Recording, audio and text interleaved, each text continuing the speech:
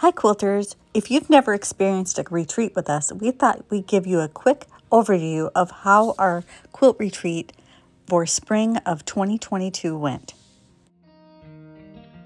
We arrive about a week before our camp starts so that we can vend for another gal who has a quilt camp there at the same spot. Okoboji Lutheran Bible Camp has the perfect setup for a quilt retreat. It's got a dining hall, it's got rooms for people to stay in, and it's also got great facility for the people to have a place to sew. We often refer to it as quilt camp because we're at a Bible camp. So instead of saying quilt retreat all the time, we'll just refer to it as quilt camp. Our camp started on a Thursday morning and retreaters could arrive anytime after 9 a.m. We've got a place for everyone to sew and a place for everyone to sleep. They could unload close to the room where they were going to sew, and we have carts to help them get everything moved in. Most are sewing within the hour they arrive, so they're excited to be there and they're motivated to start getting things done. It's very inspiring to see all the different projects that they're working on. Meals are provided 3 times a day at Quilt Retreat. Our first meal was Thursday lunch.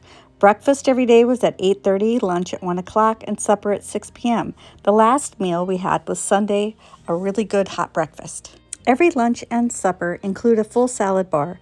No one leaves hungry, and Chef Chad is able to help anyone with special dietary needs. They also have an ice machine and a spot to fill a water bottle. There's also tea and coffee available next to the ice machine. The food was delicious, and I think anytime I don't have to cook a meal, it is a bonus. So there's always more time for sewing when you don't have to cook. While everyone is sewing, Deanne will go from room to room to do some demos. But good pattern. How does it hook in the back on the top? It doesn't, it just slips. Deanne will show them the latest and greatest that we have in the quilt shop. Sometimes it's hard to see everything in there because the shop is a little bit smaller. So this gives Deanne a chance to go around and talk to everybody and show them what's new and show them something they maybe hadn't seen in the shop. They hear the cart coming and they know it's time to take a little break and see some new stuff. So I can show people how you roll your cart from...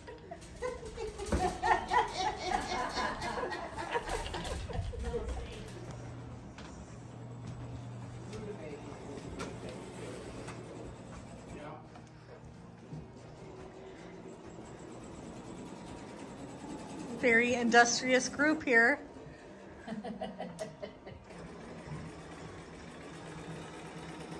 Lots of projects on the table. That's a good thing. Lots of fun. Even projects on the floor.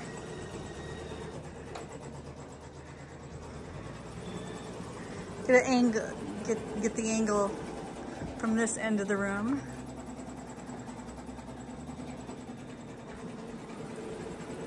Those machines are humming. The machines are humming and the irons are hot. There you go. All right, just down the hallway here is another space. Got a little walk, which is nice. Don't even have to go outside between the rooms, especially when it's cold outside. Makes it very easy to get around and handicap accessible because it's a ramp, not steps. And there's a room up here. They have design walls outside where they can kind of get things organized, and ironing boards in the hallway. So they can fit lots of people in this room. Hello, everybody. Hi. Are we getting a lot done today? Woo! She's got her shirt on. Woohoo!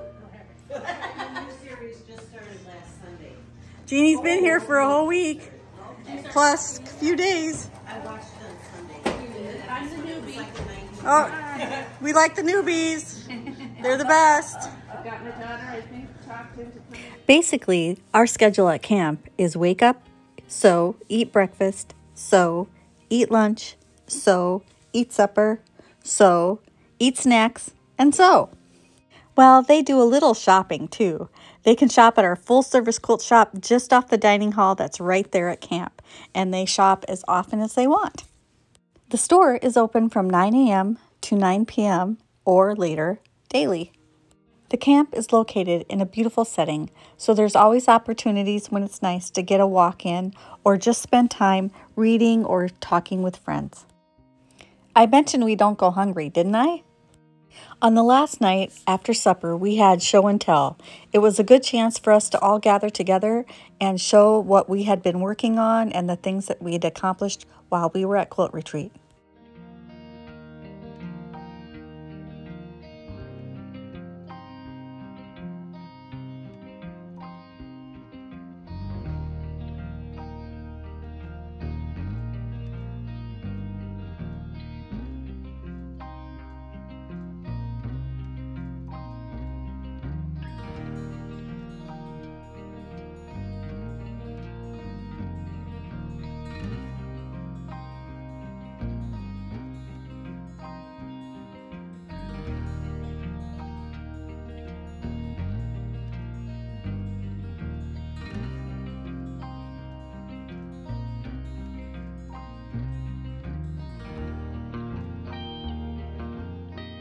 Mindy was available to give us manicures or pedicures.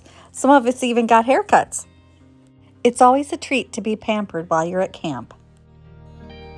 At every quilt retreat, the campers get a swag bag. This spring, the swag bag contained a hot or cold cup to use at the coffee or water station, a charm pack, a ruler with a pattern, a mini scissor, a pen, and the official camp t-shirt. When the shopping is done and camp is over, it's time to pack up all of our things and head back home. It's always a sad sort of moment.